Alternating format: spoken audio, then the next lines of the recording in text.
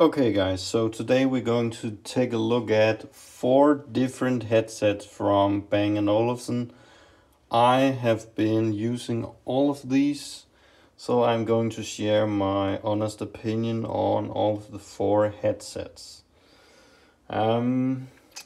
So we are going to talk about 3 wireless headsets and 1 that is wired.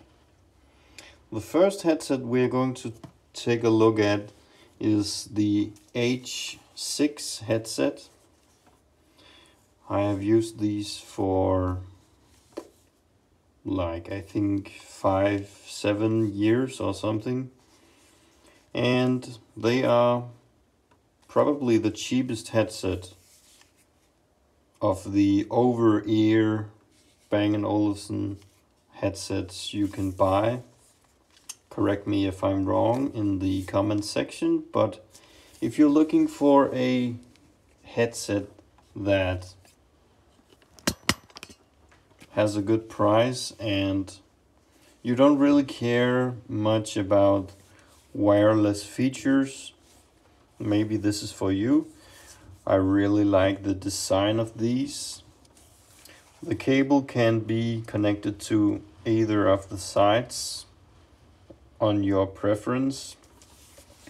I have later on upgraded these with an audio jack that has a microphone right here, so I could use these use these for gaming as well as music and communicating over the phone.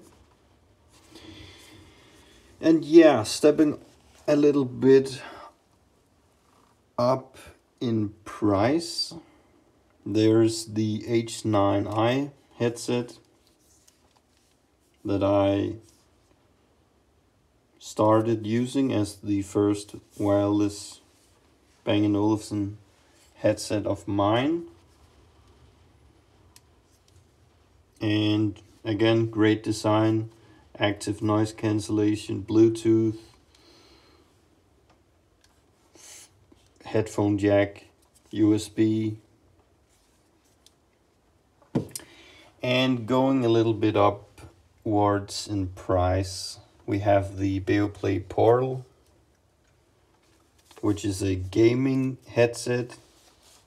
It's pretty much like the H9i, but this has a USB dongle and is capable of playing games with a low latency.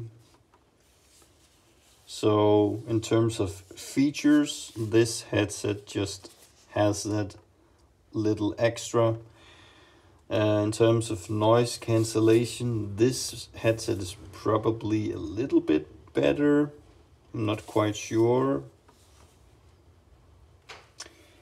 And yeah, so we have the last headset, which is the H95 headset, which is a lot more expensive than the Portal and the other headsets. This is the headset that looks the most premium and also the headset that sounds the best and has the best noise cancellation. It also comes with a metal case box, so pretty much all around this is the most premium headset with a metal finish. And the only place where this lacks is not having that USB dongle as the Beoplay Portal that makes you able to play games. But again, if you don't care about gaming, maybe the Beoplay Portal is not very interesting for you. And then your choices are, well, a very premium headset somewhere in between, or the more economic solution where you get great sound but in a wired configuration. If I today, with all the experience I have now with these 4 headsets, I would just buy the Beoplay Portal, because this is the headset that does also that gaming that I don't get. I don't get wireless low latency gaming on the other headsets. So yeah, for me personally, the Beoplay Portal, if I were only like a music listener, I would probably have gotten the H95. So yeah, well, because once you listen to these, it's hard to like downgrade, because you know that it can get better, and yeah, it's just but there's nothing wrong with the other headsets, really. All Bang & Olufsen products, they sound great.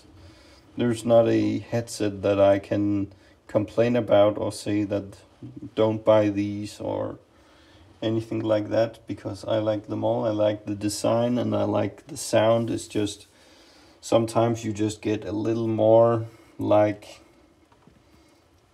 clarity in the sound, more dynamics, more bass, more features, and you know, it's in the details.